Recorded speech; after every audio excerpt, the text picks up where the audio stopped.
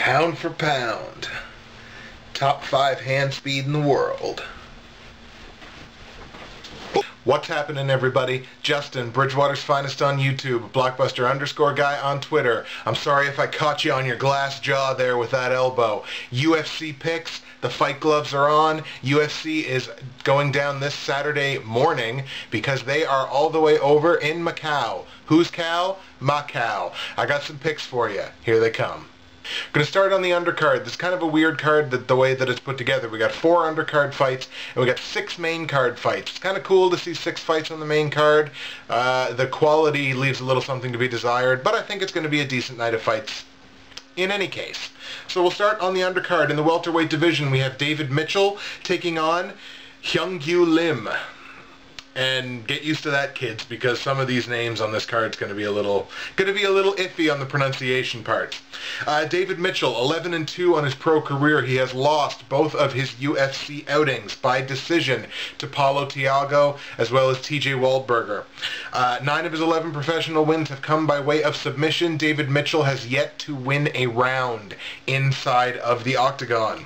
Taking on again Hyung-Gyu Lim. Lim 10-3-1 on his pro career, making his UFC debut. Currently riding a 5-fight win streak. They've all been finishes, 4 knockouts along with 1 submission. 7 of his 10 professional wins have come by way of knockout. He is a boxer training with Korean Top Team. Usually whenever it comes down to this, basically these battles between strikers and grapplers, especially between boxers and grapplers, I always lean towards the grappler side of things. This really is one of these do-or-die fights, I think, for David Mitchell. I think he's got to win this fight. If he doesn't win this fight, he's probably going to be out on his ass in terms of his job in the UFC. So I always like to go with these guys that are fighting with everything to lose. I'm going to take David Mitchell. I'm going to take David Mitchell by way of submission inside the first round. Next fight at bantamweight, we have Takeya Mitsugaki taking on Jeff Hugland. Takeya Mitsugaki, 15-7-2 on his pro career, an even record of 2-2 inside the octagon. He was decisioned in his last fight by Chris Carriazo. Mitsugaki has really been hit and miss since, you know, back in 2008. He's 4-5 in his last 9 fights, so it's really win one, lose one, win one, lose one. 5 of his 15 pro wins have come by way of knockout, so he does certainly have some knockout power. Mitsugaki's biggest tool is his wrestling and his grappling. He is 9-5 when the fight goes the distance. Taking a look at Jeff Hugland, he is 10-5 on his pro career, another even record, but this time of 1-1 inside the octagon. He was decisioned in his last fight by Yves Jabouin, a fight that Jabouin really dominated. That loss to Jabouin snapped a 9-fight win streak for Jeff Hugland, so he was really flying high until he hit Jabouin. 7 of his 10 professional wins have come by way of submission. He has been submitted in 3 of his 5 losses. I don't really think Hugland needs to worry too much about getting submitted in this fight. I think Mitsugaki has 1 submission on his career. What he really needs to watch out for, and what I really had to think about for quite some time when I was trying to put together a prediction for this fight, was, does Hugland have the ability to submit off of his back? I know he's a BJJ black belt, but if you look at the record, he does have 7 submissions, but if you look at the submissions that he has, some of them are rear naked chokes. You certainly can't do that off your back.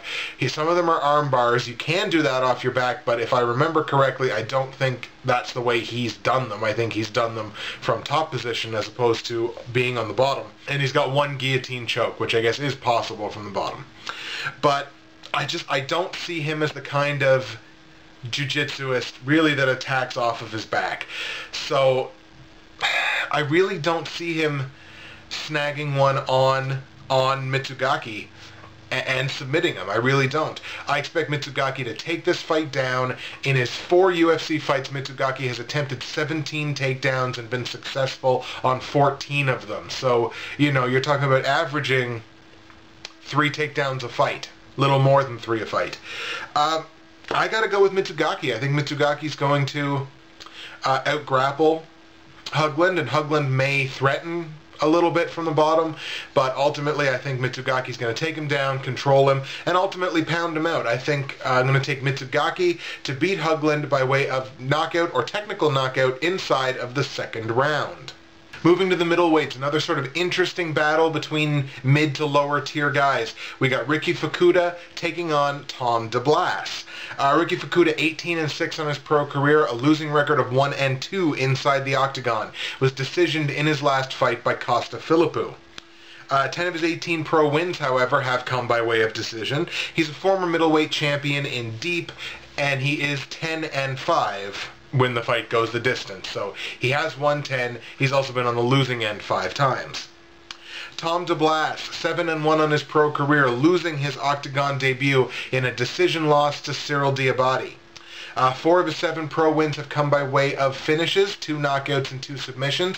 Notable about those submissions, both of them have been leg submissions. I believe one was a heel hook and one was an Achilles lock, if I remember correctly. Notable, he's fought at heavyweight and light heavyweight. So this is a smaller weight class for DeBlass, but based on the way sort of his body's made up, middleweight may very well be the right weight class for him, so he may feel much more natural at this weight.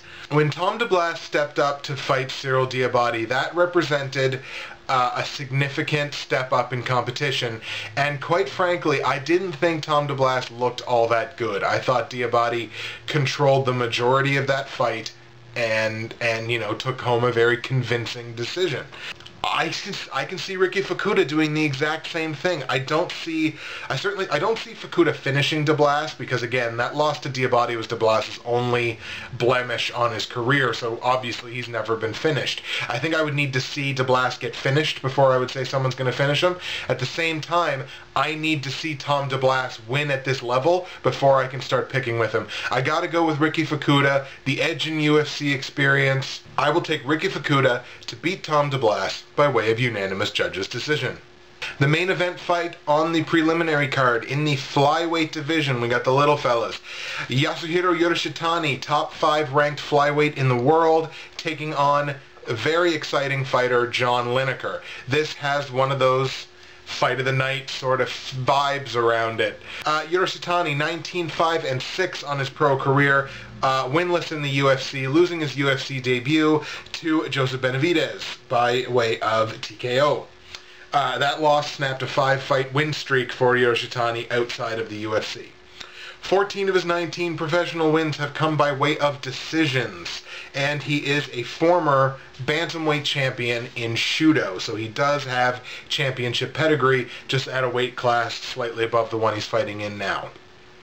John Lineker, 19-6 on his pro career, one of the most exciting fighters in the flyweight division, which says a lot.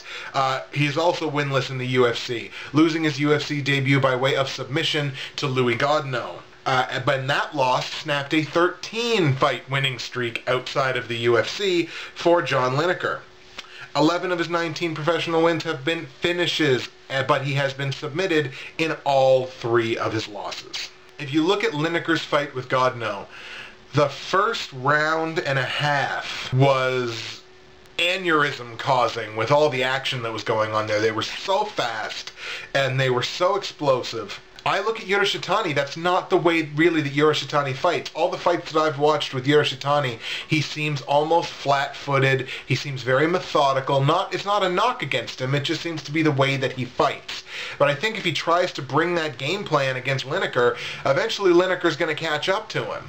I'm taking Lineker in this fight. I think it does go into deep waters. I think it'll go into the 3rd round, but I'm going to take Lineker to finish the fight in the 3rd round by way of knockout or technical knockout. Moving on to the main card now, to the lightweight division. I was going to say middleweight, but it's not. Tiatrin Zhang, who, again, I lovingly love to refer to as Taekwon Zhang, the Mongolian Wolf, taking on John Tuck. Zhang is 15-3 on his pro career, has a losing record of 1-2 inside the octagon. Currently riding a two-loss streak, to Darren Elkins and Issei Tamura. He's lost 3 of his last 4 fights, those accounting for all 3 of his professional losses. 12 of his 15 professional wins have come by way of submission. Fighting in front of the hometown crowd, fights with China top team. Jon Tuck, 6-0, undefeated on his pro career, making his UFC debut. He's finished all 6 of his professional fights, 3 knockouts, 3 submissions. He's dangerous wherever the fight goes. Notable about Jon Tuck, he won at the 2010 World Jiu-Jitsu Cup gold and silver in 2 separate competitions, I believe in 2 separate weight classes. Or it might have been gi and no gi, I can't remember. But this guy is an extremely, extremely talented grappler everywhere that it goes. And he's a grappler that's got knockout power as well, as he's displayed in 3 of his 6 MMA fights. This is an extremely difficult fight for Titran Zong. It's a very difficult fight. Tuck is a very dangerous opponent. I went against the hometown crowd when I picked Dave Herman to beat Big Nog, and that did not work out. Now, Zhang is no Big Nog, but at the same time, I'm not going against the hometown crowd again. I'm going with my heart a little bit more than my head here, but I'm going to take Titran Zong, Taekwon Zhang, Mongolian Wolf, however you want to say it, upsetting, some may say, Jon Tuck by way of unanimous judges' decision. Back to the bantamweights now. We have Motonobu Tezuka taking on Alex Bruce Leroy Caceres. Tezuka 19-4-4 on his pro career, making his UFC debut. Currently riding a 3-fight win streak in Pancrase. 13 of his 19 professional wins have come by way of decision. This is the first time in his career that Tezuka will be fighting outside of Japan. And 3 of his 4 professional losses have come by way of submission. Alex Caceres, 7-5 on his pro career, has a losing record of 2-3 inside the octagon. However, he submitted Damasio Page in his last fight. Currently has UFC wins over the aforementioned Damasio Page, as well as Cole Escovedo. 6 of his 7 pro wins have been finishes, but 4 of his 5 losses have come by way of submission. So again, even though Tezuka definitely has the edge in overall fight experience, Leroy only has 12 fights, and Tezuka has, I believe, 27. So he's got double the fight experience. It's 2 guys with sort of very similar sort of results, you know what I mean? The majority of their losses have come by submission. I think whoever loses this fight is probably going to lose the fight by submission, just based on the fact that that's the way that both of these guys seem to lose the majority of their fights. So I'm picking a submission, and if I'm picking a submission, I have to go with Caceres. If you're betting, if you're using my picks as the basis to make bets, don't bet on this fight. I'll put it that way. Don't bet on this fight. But I'm going to go with Caceres. I'm going with my gut. Alex Caceres by way of submission inside the first round. Moving up to the lightweights. I have to say up to the lightweights. One of the fights on this card that I was looking forward to the most. The Fireball Kid, Takanori Gomi, squaring off against Mac Danzig. And I'm a huge Mac Danzig fan. Takanori Gomi, 33-8-1 on his pro career, a losing record of 2-3 inside the octagon. He TKO'd Eiji Mitsuoka the last time out. His UFC losses have come against, he's got 3 UFC losses, and they've come against very high-level competition. He had that submission loss to Nate Diaz, he lost to Clay Guida, and he lost to Kenny Florian. So Gomi's UFC losses are nothing to sneeze at. They're against high-level competition. Mac Danzig, 21-9-1 on his pro career, an even record of 5-5 in the UFC. Decisioned Efren Escudero in his last fight. He's been hit and miss a little bit since around 2010, and he's only got 1 finish inside the UFC in the last 4 years. Another fight that's very difficult to pick because I'm a huge fan of Mac Danzig and obviously a huge fan of Takanori Gomi and everything that he's done. So hard to pick. It really was. And I'm even debating it while I'm sitting here. Takanori Gomi, I can't even look at the camera when I do this. Takanori Gomi, unanimous judges' decision. Let's move on. In the welterweight division, we have Donghyun Stun Gun Kim taking on Paulo, I don't have a cool nickname, Tiago. Stun Gun Kim, 15-2-1-1 on his pro career. A very good record of 6-2-1 inside the octagon. Was TKO'd in the last fight by Demian Maia. That's where he suffered that sort of freak rib injury. Before his fight with Carlos Condit, which was the first fight in the UFC that he had lost, he was unbeaten in 6 UFC fights before running into, you know, top competition, Carlos Condit and Demian Maia. The thing about Stun Gun that bothers me, got no finishes since 2008. Paulo Thiago, 14-4 on his pro career. All 4 of his professional losses and 4 of his professional wins have come inside the UFC. Was knocked out in his last fight by, and this is another name that's going to be tough to pronounce, Bahadurzada, I think. Good. 4-3 when the fight goes the distance in decisions. 8 of his 14 professional wins have come by way of submission. I lovingly dub this fight the battle for welterweight judo supremacy because these are 2 of the finest judo practitioners in the welterweight division. Stun Gun Kim, of course, a fourth degree black dan in judo, and Paulo Thiago, I believe, is a first degree black dan in judo. I gotta stick with my gut, and I gotta stick with the guy that I like more. Gotta go with Stun Gun. I think Stun Gun rebounds from that sort of freak loss to Demian Maia. I thought Stun Gun had a real good chance to win that fight against Maia had that not happened. I like Stun Gun. I'm going to take him in this fight. I'm going to take him to get the fight to the ground and pound out a TKO victory inside the second round.